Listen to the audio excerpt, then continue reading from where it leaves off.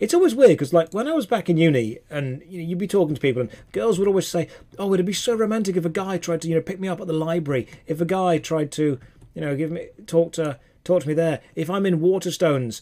And I thought, hey, that might be a good idea. So you know what I did? I walked into the local Waterstones, and I walked up to the book section, which is pretty easy because it's a bookshop. It's all the book section, and you pick up a book and you just pretend to read it.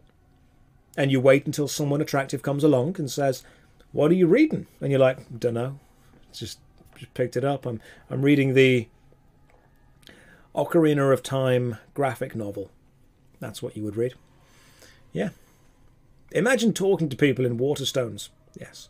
It's very impressive. I've actually got I didn't just say that randomly, okay? I didn't just say, "Oh, let's randomly go with the Ocarina of Time graphic novel." If I just rip apart reality, if I just pull reality asunder here, I am pretty sure that's one of the books I've got downstairs, because it's a really good graphic novel.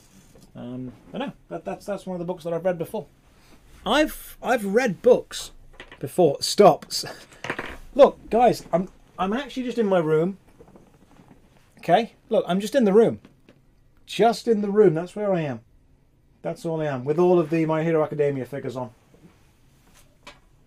Actually, speaking about that, I need to book. I read, yes.